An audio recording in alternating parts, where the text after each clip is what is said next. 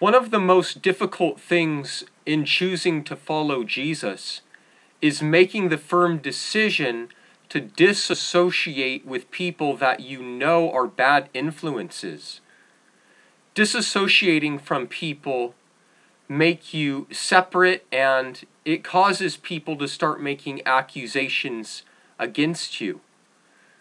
They may say that you think that you are holier than thou, or that you think that you are better than everyone else.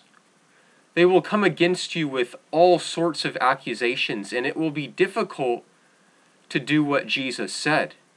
Jesus called us to disassociate with people who are in sin.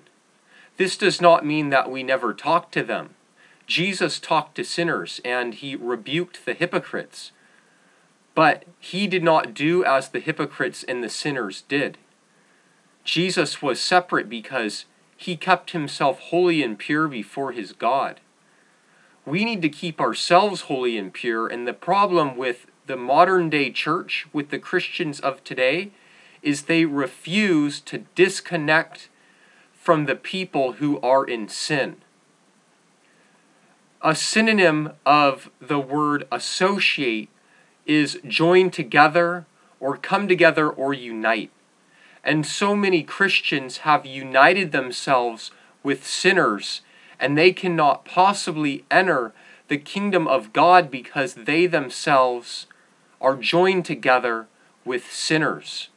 I want to read to you what Jesus said about these sorts of servants.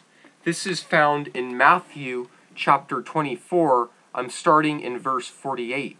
But if that evil servant says in his heart, my master is delaying his coming, and begins to beat his fellow servants, and to eat and drink with drunkards, the master of that servant will come on a day when he is not looking for him, and at an hour that he is not aware of, and will cut him in two, and appoint his portion with the hypocrites. There shall be weeping and gnashing of teeth. You see, according to Jesus, it is a very severe punishment for those servants who start to eat and drink with drunkards. This means connecting with sinners, connecting with hypocrites. You cannot follow Jesus and associate with sinners. You have to come out and be separate.